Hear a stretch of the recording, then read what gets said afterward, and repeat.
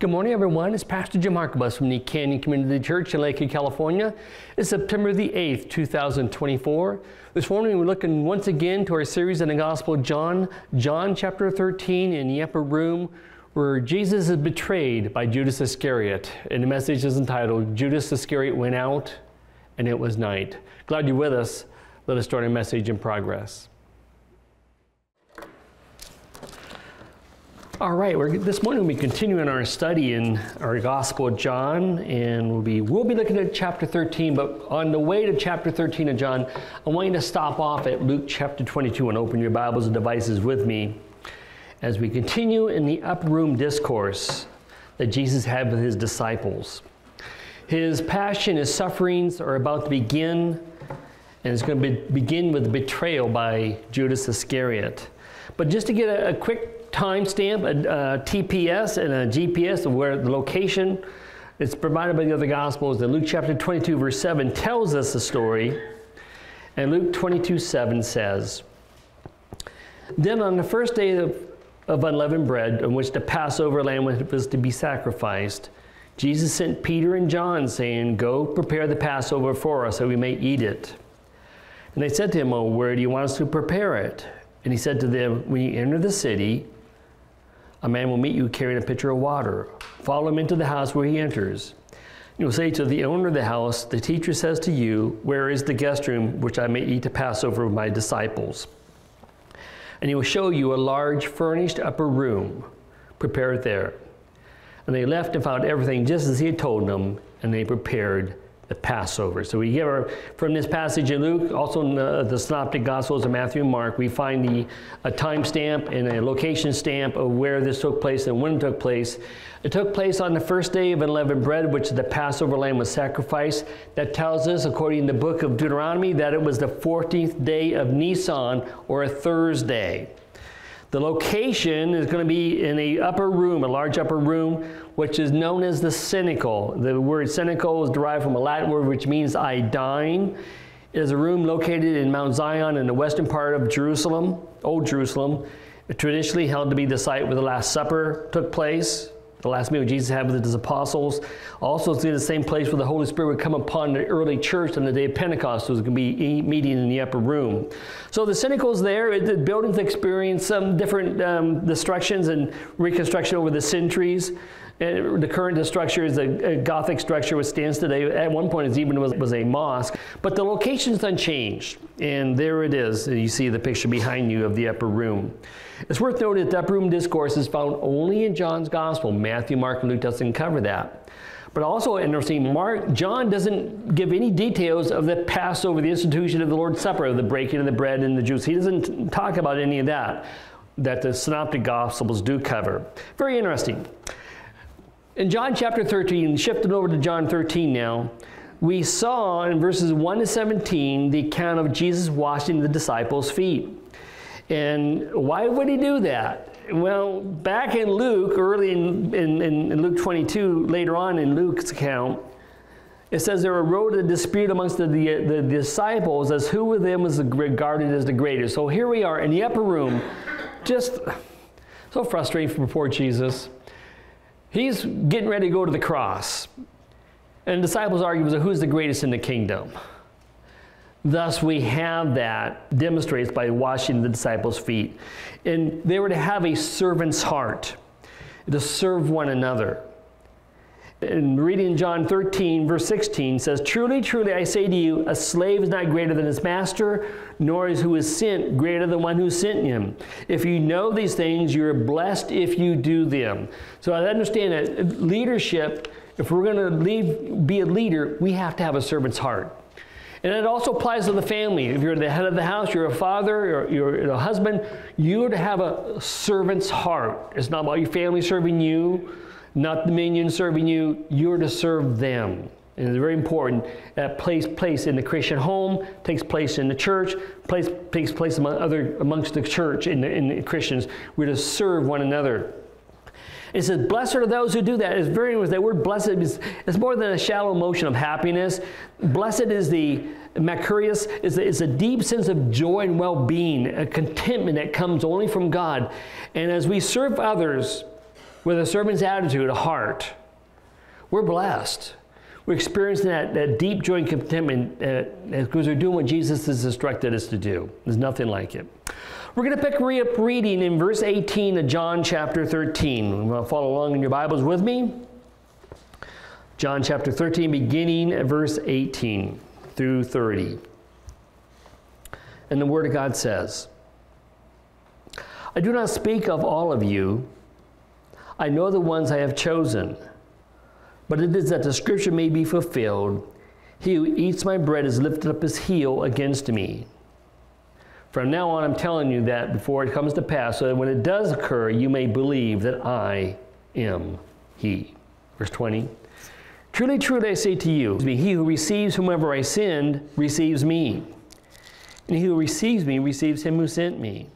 Verse 21. When Jesus said this, he became troubled in spirit and testified and said, Truly, truly, I say to you that one of you will betray me. The disciples began looking at one another as a loss to know which one he was speaking. And there was reclining on Jesus' bosom one of his disciples whom Jesus loved. So Simon Peter gestured to him and said to him, well, tell us who it is of whom he's speaking. And he, leaning back on Jesus' bosom, said to him, Lord, who is it? And Jesus answered, It is the one whom I shall dip the morsel and give it to him. So when he had dipped the morsel, he took it and gave it to Judas, the son of Simon Iscariot. Verse 27, after the morsel, Satan entered into him. Therefore Jesus said to him, What you do, do quickly. Now no one reclining at the table knew for what purpose he had said this to him, for some were supposed because Judas had the money box that Jesus had said to him, buy things we need for the Passover feast, or they should give something to the poor. So after receiving the morsel, he went out immediately, and it was night. May God bless his word this morning. On a personal note, this section has been a hard one to prepare for as we just comprehend the betrayal of one who was called by Jesus and walked with him. It's a difficult passage to wrestle. I've been wrestling with it all week long. Look back to verse 18 and 19. Jesus said, I do not speak of all of you. I know the ones I have chosen, but as the scripture may be fulfilled, he who eats my bread has lifted up his heel against me. And from now on, I'm telling you that when it comes to occur, you may believe that I am he. 4 observations. Number 1, on verses 18 and 19. 1, Jesus was complete control. His imminent betrayal, his arrest, his trials and suffering, and crucifixion on the cross was all part of the Father's ordained plan, foretold in Scripture thousands of years ago. It was not happenstance. It wasn't just random events taking place. Second observation, Jesus was very careful to point out he does not speak of all of the 12 as being his. As we're going to see, he's going to be referring to Judas Iscariot, and even providing a partial quote from Psalm 41:9, written almost 1,000 years ago. But we'll see it in a little bit, and we'll look at the quote, but it says, is a good friend that's left out. So, third observation, Judas was one of the 12 selected by Jesus, but he was not a close friend. He was there. Jesus selected him to be one of the 12, but knowing in advance what Judas would do. That's difficult. Verse 19, now I'm telling you before it comes to pass, so when it does occur, you'll believe that I am he. It was after the resurrection the disciples began to piece together what all had transpired in regard to Judas. They didn't understand at the moment. They were clueless what was going on. They just didn't know this was going to happen until after the fact, and many of the things of the gospel story. Verse 20, John 13, verse 20. Jesus said, Truly, truly, I say to you, he receives me, whomever I send receives me, and who receives me receives him who sent me. Jesus adds this because Judas, remember, he was chosen. He was among the 12. He was with Jesus day and night for 3.5 years. And he went out with him he went out on short missions trips. He went out and people were healed. He preached the gospel and people believed. And yet he was not one of them.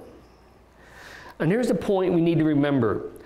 No one is saved by the messenger of the gospel, nor the faith of the messenger of the gospel. But they're saved by the message of the gospel, sometimes in spite of the messenger. You'll find that sometimes you'll run across people who may serve God for a time and then they will fall away, like Demas of 2 Timothy. I think of the story of John Wesley.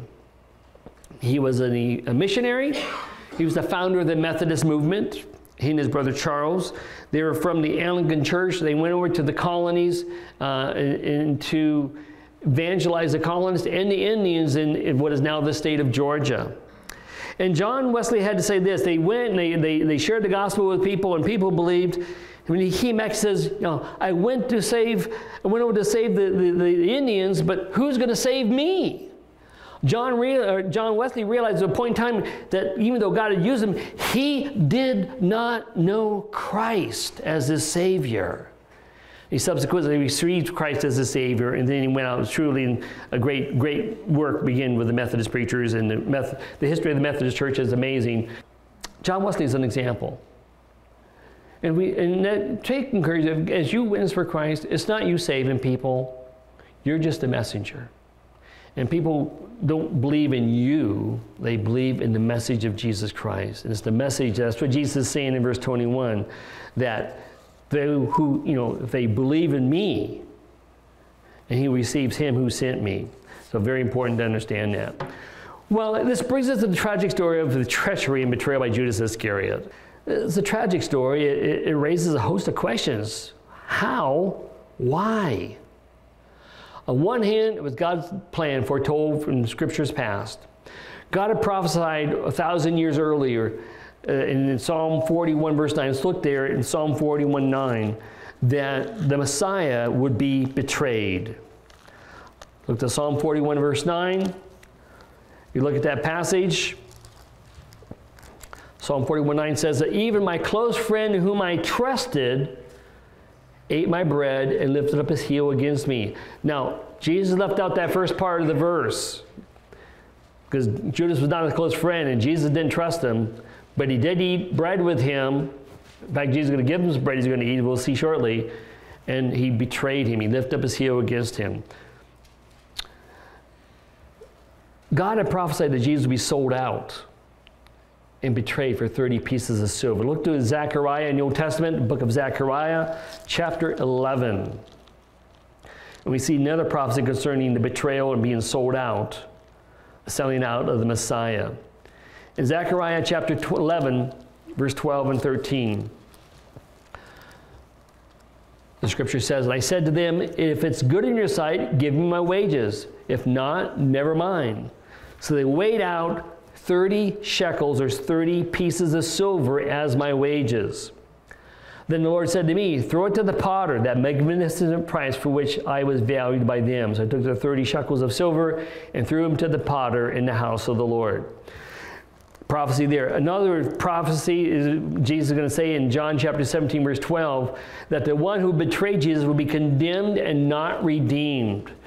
In Jesus' high priestly prayer, he says, a son of perdition or destruction, that the scripture might be fulfilled.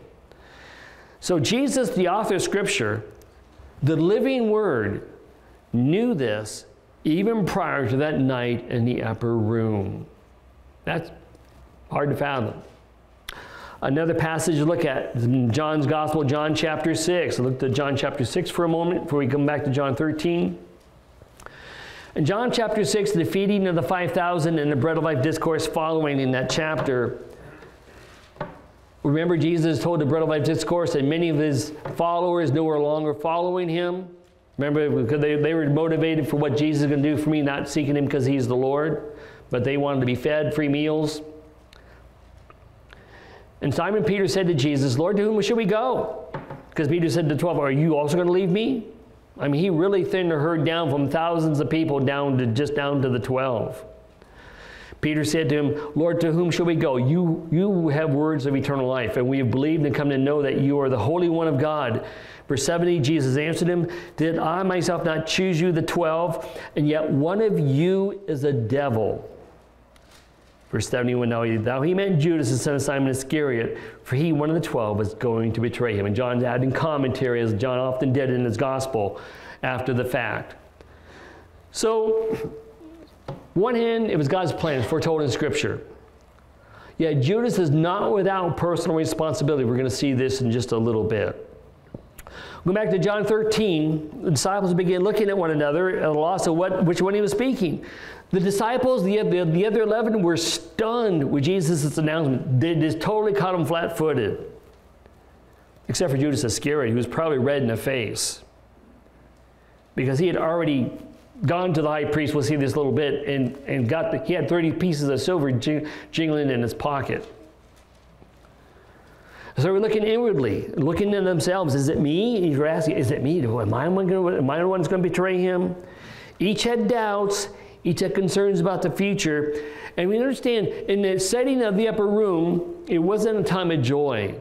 There was a sense of doom, of impending bad things about to happen, overhanging in the room.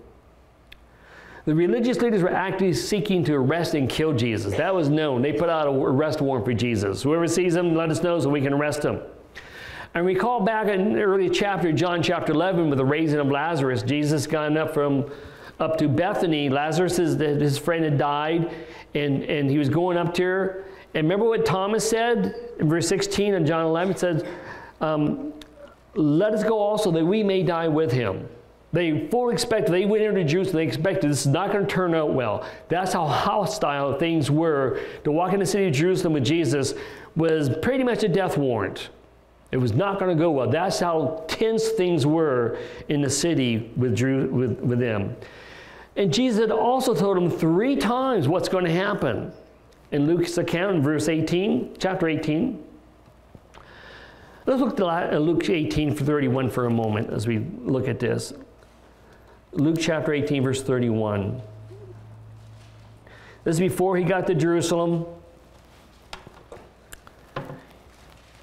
Luke 18:31 says, but when he took the 12 aside and said to them, behold, we are going up to Jerusalem, and all things which are written through the prophets about the Son of Man will be accomplished. For he will be handed over to the Gentiles, and will be mocked and mistreated and spit upon. And after they have scourged him, they will kill him. On the 3rd day he will rise again. Verse 34, but the disciples understood none of these things. And the meaning of the statement was hidden from them. They did not comprehend the things that were being said. They just could not comprehend it because they were still looking for Jesus to be the political Messiah to rescue Israel from Rome's grasp. That's what they were looking for. That was they lived and breathed as the Jewish people for that day of deliverance. And the fact that the Messiah, they knew he was the Messiah, the fact he was going to die on a cross, it just couldn't register. They just were in a state of denial. How can this be? My point is in John chapter 13, Judas didn't stand out to the other disciples of being a traitor. His intentions, his plans were well hidden. No one suspected him at the time. We're learning from John chapter 13. John 13:23 tells us, there was a reclining on Jesus' bosom one of his disciples whom Jesus loved. We know this is a trademark of John, the son of Zebedee, one of the apostles. John never mentions himself in the Gospel of John. He was just a disciple whom Jesus loved. By the way, Jesus loves you too. You're the disciple that Jesus loves. Just know that. Just not just limited to John, the son of Zebedee. You love him. He loves you. Getting back to John. He leaned on Peter. This is fascinating. Peter's kind of the head of the pack, right? Peter's gesturing to John and saying, ask him, who is this of who he's speaking? So John leans back on Jesus' bosom, on his chest, and says to him, Lord, who is it? Now, sadly, our Western culture has so corrupted our mindset of what took place that day. And Leonardo da Vinci's classic painting, The Last Supper, you've seen it. It's Jesus in the middle, a long table like what we have, like at a fellowship room table, and they're all seated in chairs, right? All facing the camera, right? That's Western culture. That's not how they did that. And you see behind us, there was a great olive wood display. Bring out my pointer so I can point this out. It was in Jewish culture, it was a low U-shaped table, about the height of a coffee table. And they all laid on beds or pillows, big pillows around it. Usually they reclined, usually on their left side, as most of them are right-handed. So you're reclining on your left, and you're grabbing food or grabbing a cup or whatever with your right hand, typically being right-handed, right? And so who was on Jesus' right? If Jesus is leaning this way, who was on Jesus' right? John. Who's on Jesus' left? Judas. Now we need to realize the culture here. There's several things going on here. Before I get there about the leaning and stuff. It's, well, that's leaning on someone's chest. That's kind of spooky, isn't it? It is for our culture. But in Eastern culture, it wasn't. They had more contact. Our Western culture is very different than the Mideast in that we love and we cherish our personal space, do we not? If a person gets between 1 or 2 feet of us, it's like they're getting in our grill, getting in our face, and we get uncomfortable. Unless you're a spouse or a very close family member, a very, very, very close friend, and you feel violated. And when someone gets that up to your face like this, you tend to step back, don't you? Yes. And those who violate those Western cultural norms, and at least in the Western culture of the United States, some people like to get up in your face to talk. And it's very annoying, to say the least. And it's very rude, to be quite honest. See, people don't like their personal space being violated, and they will take offense. If you want to offend someone, just get up real close to them and talk to them face to face. And some people like to do that. If you're that person, you need to take note of that. People don't like their personal space being violated. Some may construe that violation of personal space as an inappropriate advance even, or take it wrong. It can be misconstrued, easily misconstrued. And personal space violators, if you like to get in people's face, they run the risk of alienating people. They don't want to be around you. They'll avoid you. But ultimately, it's a turnoff to the gospel. Folks, don't let your rudeness become an offense to the cross. It's important. And by the way, this also applies to those who like to hug. There's always some huggers. People like to hug. And it's fine if you're hugging your family. I don't go around hugging people. And if you're going to hug someone, you need to get their permission first. Otherwise, it can be taken totally the wrong way. You go around hugging people, ask first. If I come across a hugger, I'll put my hand out. But also, or step back. You watch, just watch. Folks, be aware of what we're doing. Are we offending people with the gospel? For the gospel? Just be aware. Not everyone wants to be hugged. Just saying. But in the Mideastern culture, they were a lot more contact. You go to Israel, you like close contact, you'll love it there because they're very close contact people. Typically speaking, also in that culture, men kiss each other. I never forget, it was Yasser Arafat. He was a Palestinian authority. Remember him? He always had like a 3 or 4 day scrubby beard. And he was just planting a big face cheek on both, a big kiss on both cheeks of a guy. And so I'm glad I wasn't there. Difficulty being an ambassador, I guess, but I don't know. Anyhow, to say, that was normal there. And what I'm trying to say is that close contact is normal and is culturally accepted in that culture, in the Middle East culture. So John leaning on Jesus' bosom or his chest or his breast, as some translations says, there's nothing sensual about that. It's just close contact. They're really close quarters. And he's just asking a question. Verse 25, John 13:25. He leaned back on Jesus' bosom and said to him, Lord, who is it?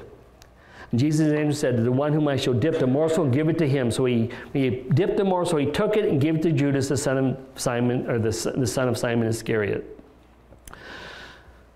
Interesting, at a dinner place in that culture, the place of honor at a dinner table was to the immediate left, immediate right of the host. And they were invited to sit there. Jesus invited John to sit to his right, and Jesus invited Judas to sit to his left. It's not just first come, first serve who got there close. And again, in the Middle Eastern culture, to give a person a piece of bread at a mealtime was to honor them. And Jesus is honoring Judas, even though these evil thoughts ran through his head. Even to the end, Jesus, rather than being angry, he was troubled in spirit, but he was concerned for Judas. He was concerned for his soul. but at the same time, the scripture was going to be fulfilled. Verse 27, John 13:27 says, after the morsel, Satan then entered into him. Therefore, Jesus said to him, what you do, do quickly.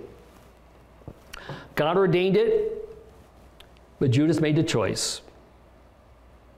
He wasn't a robot.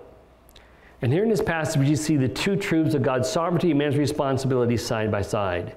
It was written, yet Judas was responsible for his own actions. And many people struggle with these two unresolvable issues side by side, but we see them here.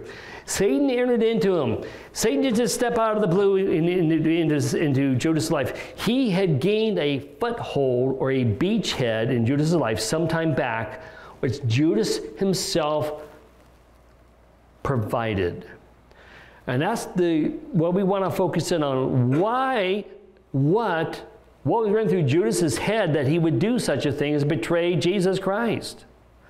And there are several factors. Number one, envy and jealousy. Judas, if he never fit in with the other disciples, he was the only one not from Galilee. And the Galileans, they had a different dialect. It could be like you go down to Texas and you say, y'all, talk like a Texan. Or you go to Boston, you talk with a Bostonian or New York accent. And they spoke differently than the Jews from Judea. A different little accent, and it stood out. And plus, they're all from Galilee, you kind of hung together. You meet someone from California, for better or for worse, you hang out together. If you're in Texas, you're from California, hey, you have something in common. Judas never quite fit in. Also, Judas was educated, and the rest of the other 11 were not necessarily educated. They were fishermen. One was a tax gatherer. One was an assassin, Simon the Zealot. And so they were from different backgrounds. But Judas is the only one that was really educated.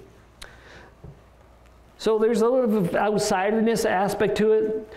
But even more so was the unrealized dream of power resulting in disenchantment and bitterness. When Judas saw Jesus pass on the opportunity at the feeding of the 5,000, remember in John chapter 6, the feeding of 5,000, the people want to make Jesus king. And Jesus sent the disciples across the lake in the boat, and he went up on the mountain himself to pray. He left the scene. As I mentioned, messianic expectation was very high, looking for a political Messiah. Judas was looking for, hey, this is, if I'm one of the 12, that's cool, man. When Jesus gets into power, I'll be sitting on one of the 12 seats of power, and I'll be a power, prestige, honor, glory, all the rest. He was focused on that. He was focused on what's following Jesus is going to do for me. Well, Jesus passed up that big chance at the end of chapter 6 to defeat the 5,000 in Galilee. And then at the triumphal entry, coming into Jerusalem and riding on a donkey, publicly declaring himself as the Messiah, Judas very likely was thinking, okay, this is it. I mean, now he's going to come. He's entering Jerusalem. He's declaring himself to be publicly the Messiah. Now he's going to take over and restore Israel, and it's going to be there. And I'm going to be part of it. But Jesus didn't. Instead, he's talking about dying on a cross. And beginning to realize that his dream of glory and honor and fame and prestige was not to be, with resulting disappointment and even bitterness. Bitterness is often rooted in resentment that comes from disappointment. Unmet expectations, remember we talked about that in John chapter 6, or hurt feelings. We get our feelings hurt. What we think is going to happen, God's going to do, doesn't happen, and what do we get? Become resentful, and we can come in bitter, and bitterness can really just mess with their head and destroy their heart. Not talking about the physical heart, but their spiritual well-being. But the tipping point of anger and bitterness happened a couple days prior. After the triumphal entry, remember in John chapter 12, Jesus had dinner at a leper's house in Bethany. And Mary had anointed his feet and head with pure nard, with a very expensive ointment, a lot of money, thousands, $10,000s of dollars. And Judas said, hey, this should have been sold to the poor, But he had the purse, so he was, and then the Bible tells us he was pilfering from the purse. He was pocketing some of this money, so he was looking for the money. And Jesus rebuked him. He said, leave her alone. And that might have just set him off over the edge too.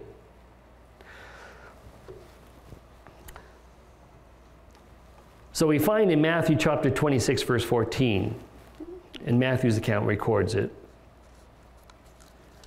that one of the 12 named Judas Iscariot went to the chief priests. Now the chief priests were already figuring out, how are we going to get this guy? He's got to go. He's got to be gone. How are we going to get Jesus down? In verse 14, it says that one of the 12 named Judas Iscariot went to the chief priests. He went to them. They didn't come to him. It says, what are you willing to give me to betray him to you? And they weighed out 30 pieces of silver to him. And from that time on, he began looking for an opportunity to betray Jesus. This is after the triumphal entry, after the the dinner at Bethany, before the Passover meal it celebrated in the upper room. During that 2 or 3 day window of time, he went to the chief priest and took 30 pieces of silver. This anger coupled with bitterness is what gave Satan an opportunity, a foothold. Ephesians 4:26 says this, be angry, yet do not sin. Don't let sin go down in anger. Verse 27, do not give the devil an opportunity. In other words, you talk about a foothold, you have a partially open door and you put your foot in it so you can't close it. And when we become bitter, we deal with bitterness, we deal with greed. Or the third thing, the fact of Judas is that we have a door open. Here's a door. I'm off camera, but that's okay. You can't close it once it's open. It's a foothold. World War II, the beaches at Normandy. The Allied forces landed at Normandy, established a beachhead. From there, they're going to go over and ultimately, defeat the Germans. But it all started in Normandy, France. They established a beachhead. The same, an opportunity, a foothold, give Satan a beachhead. You got to be careful. Proverbs 4:23 says this. It says to guard your heart. I'm reading from the New Living Translation. Guard your heart above all else, for it determines the course of your life. And someone also said that watch out for the things that become your heart's desire. Watch out for the things that becomes your heart desire. And the third thing that affected Judas, obviously we learned from the Gospels that he was money oriented. He was after the money. He held the money purse. He was the treasurer for the ministry. And he was embezzling some of it for himself, for his own needs. And hey, I'm going to get something out of this. This is the whole ministry going downhill. Not rather the kingdom being restored, to Israel. The whole thing's going down. At least I can get some 30 pieces of silver out of it in fulfillment of Scripture. Watch out for the things becoming your heart's desire. Go back to John 13:28. Now, no one of those reclined at the table knew for what purpose Jesus said this to him. Some were supposed because Judas had the money box that Jesus was saying to go buy the things we need for the feast, or else you should give something to the poor. Something that was often commonly done at Passover meal. They gave money to help feed the poor who couldn't afford their own Passover meal in the house. And so that was often a benevolence giving. They didn't know what was going on. They didn't know why he left the room. He says, well, after receiving the morsel, he went out immediately, and it was night. Very powerful statement. And it's more than just a comment at the time of day that occurred after dark. He's talking about the condition of Judas's heart and soul. It was dark. And he was leaving the light, a light of the world, and going out from Jesus, and spiritual darkness is going to be all around him and in him. And it's a picture of the spiritual condition of the soul who has never accepted Christ as their Savior, or rejected him. For the person who has not received Christ or rejected Jesus Christ, there is a darkness, there's a spiritual gloom, an emptiness of the soul. And without Jesus Christ in our life, we are stumbling in a spiritual darkness. And this passage echoes way back to John chapter 3. Look at John chapter 3 as we get ready to close. In John chapter 3, verses 19 to 21, Jesus said, and this is the judgment, that light has come into the world, and men love the darkness rather than the light, for their deeds were evil. For everyone who does evil hates the light, and does not come to the light for fear that his deeds will be exposed. But he who practices the truth comes to the light, that his deeds might be revealed as been accomplished or wrought in God. And when the gospel goes message before, people are either they love Jesus or they're turned off by him. There's no in between unless God is working in our heart and drawing them to you, drawing them to him. Final lessons as we sum up. Lessons learned from the tragic story of Judas Iscariot. Judas Iscariot is the world's greatest illustration to those who can hide even in the presence of Jesus Christ or in a church and not be one of his. And that's heavy-duty stuff. Judas is the world's greatest illustration of those who can hide in the presence of Christ or in a church and not be one of them. Some people will come to church, they will sit week after week, they might be exposed to the Word of God and the light of Jesus Christ and teachings that they do not know Jesus as their Savior. They're not willing to turn from their sin which has enslaved them. So the question is, are you this morning a part of God's family, having put your faith and trust in Jesus Christ as your Savior? And if not, what holds you back from believing in Jesus? Second observation from Judas Iscariot's life. Greed, resentment, and bitterness and envy are all opportunities or footholds or beachheads by which Satan is able to gain a foothold in our life and mess around with us and destroy us spiritually. Get us off track and into the ditch. Third observation. We must guard our hearts with all diligence and yield it to Jesus as our Savior, but also to Lord, and to trust him for what is best, even if we don't understand. There are things in life we say, well, Lord, why are you doing this? Why is this happening? Why not this? Why this? Not that. We must trust him, even if we don't understand. In the book of Job, and I close with that verse, Job 1:21. The story of Job was a man who loved God, and all kinds of terrible things happened. He lost all his kids. Storms came and ruined his crops. Raiders came and took everything. He was once doing pretty good, living pretty good. And next thing you know, it all went down in a fell swoop. And what Job said is profound.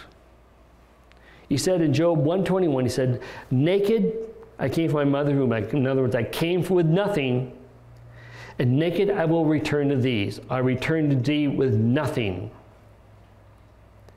The Lord gave, and the Lord take us away. Blessed be the name of the Lord. And sometimes we will go through difficult trials, and we don't like it. It's painful. We get that diagnosis. It's painful when we go through life's trials. But we have to come to that group and say, to trust him for what he's doing. And the Lord gives, and the Lord takes away. But be willing, even though we don't feel like it, we will to say it, blessed be the name of the Lord. Let's pray. Father, we look at the story of Judas Iscariot, a man who was overcome by bitterness, unrealized dreams and expectations. Things didn't go the way he hoped and thought it was going to go. And he came bitter, fulfilling the scriptures. And he sold out Jesus Christ. Lord, may we guard our hearts. May we yield to Jesus Christ not only as our Savior, believing he died for our sins and rose again the third day, and trusting our life to him, but also trusting him as Lord. Letting, Lord, what you bring across our path, we just trust you for it. And Lord, may we trust you to do what is best, knowing you have our best in mind, even in those most difficult times. Lord, may we say the Lord gives and the Lord takes away. Blessed be the name of the Lord. Father, thank you. May your word bear fruit in our hearts as that, we ask in Jesus' name. Amen.